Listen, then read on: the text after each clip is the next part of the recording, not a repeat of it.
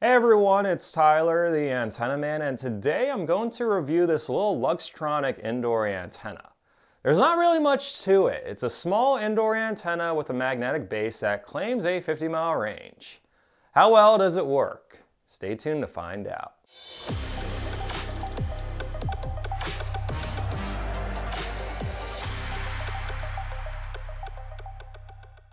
If you're a cord cutter or use an antenna, make sure to subscribe to my YouTube channel and hit the bell icon to receive a notification whenever I post a new video. Make sure to watch the full video as there's a lot of information in it if you're looking to try an indoor antenna.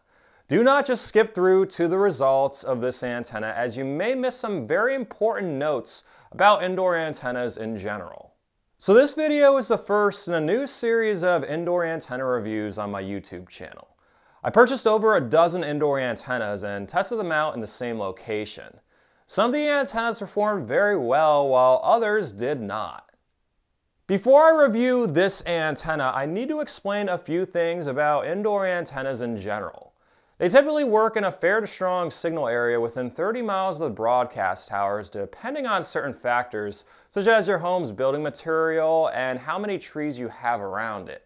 Too much tree coverage around your home will likely require at least an attic or outdoor antenna for reliable reception. There is no such thing as an HD or digital antenna. These are just keywords antenna companies use to get their products to show up on search results for people who think HD antennas are a real thing and just type in HD antenna on Amazon. It's not whether an antenna is HD or digital, but how an antenna is designed for specific TV frequencies. UHF and VHF. While you will always get the best reception and most channels possible with an outdoor antenna, there's a way to find out if you stand a chance to get all the major networks with an indoor antenna. On your web browser, go to rabbitears.info, click on Signal Search, drag and zoom the pin drop to your location, change the height above ground to 13 feet, and click on Go. This will generate a reception report at your location. If you see most of the local channels with signals listed as good, there's a good chance you might be able to use an indoor antenna. Anything else that's listed as fair or poor, you will probably need an attic or outdoor setup. While you have the reception report on your screen, pay attention to the RF channel numbers in parentheses. These are the channels each TV station broadcasts on, and it's usually different than what they show on air. Any TV station with an RF channel 7 through 13 highlighted in yellow is high VHF. It may require a long antenna element to be picked up, but they can sometimes be picked up with a flat antenna if the signal is strong enough.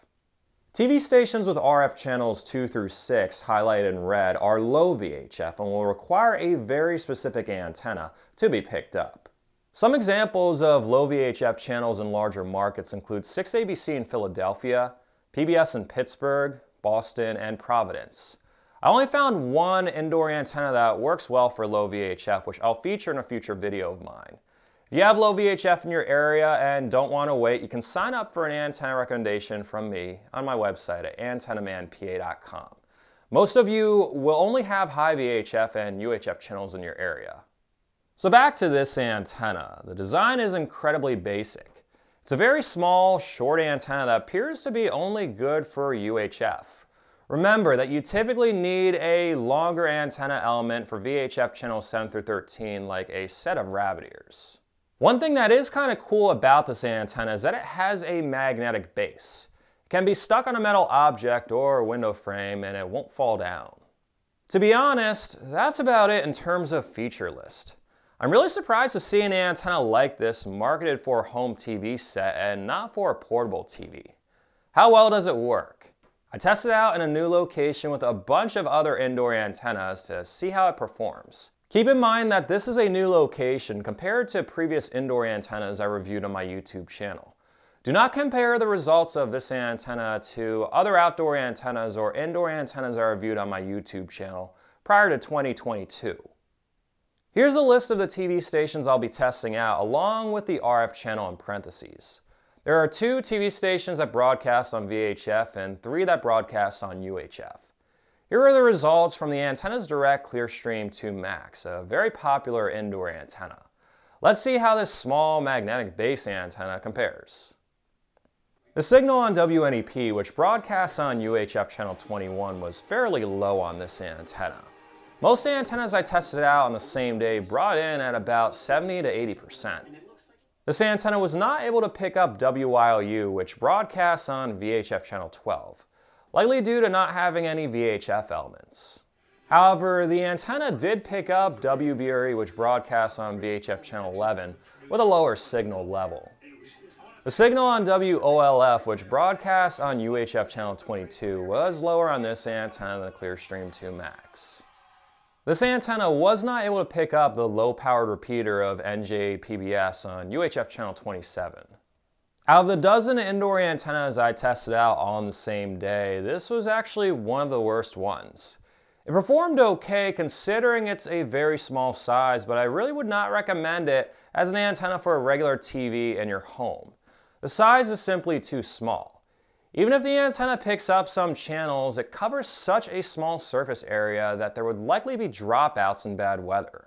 The only reason I would recommend this antenna would be to use it as a portable antenna for travel on the go with a small TV set, since they do make several 7-inch battery-powered models. I attached a few links to some models in the description of the video if you're looking for a small TV set for power outages or camping. With any indoor antenna, it's critical to use some kind of signal meter as a guide to find the best location for it. Moving an antenna as little as a few feet can have a huge impact on reception, which I demonstrated in a previous video of mine attached in the description. If you plan on using an indoor antenna, I highly recommend the Mediasonic DTV box. It has a signal meter that comes up if you press the info button on the remote twice, which is very helpful to find the best spot for an indoor antenna. I include a link to it along with an instructional video in the description of this video. I'll be releasing many other indoor antenna reviews in the future, so make sure to stay tuned to my YouTube channel. I was truly amazed at how well and how poor some performed. If you don't want to wait, feel free to sign up for an antenna recommendation from me on my website at antennamanpa.com. I'll eliminate all of the guesswork and give you information on the best antenna for your location based on my experience testing out over 100 antenna models and actually installing them in 4 TV markets. Thanks again for watching this YouTube video. An additional thanks to everyone who supports me on Patreon or as a member of my YouTube channel. If my videos helped you cut the cord, or if you just think they're cool and would like to help support them while gaining exclusive perks, such as behind the scenes content, access to my videos ad-free 1 day early, and direct contact with me, visit patreon.com/antennaman or click the join button in this video. If you're on Facebook, you can like my Facebook page at facebook.com/antennamanpa. If you're not on Facebook and would like to receive email updates whenever I post new videos, feel free to sign up to my email list. I attached a link in the description of the video. Stay tuned to my YouTube channel for more cord cutting and antenna related videos, and have an awesome day.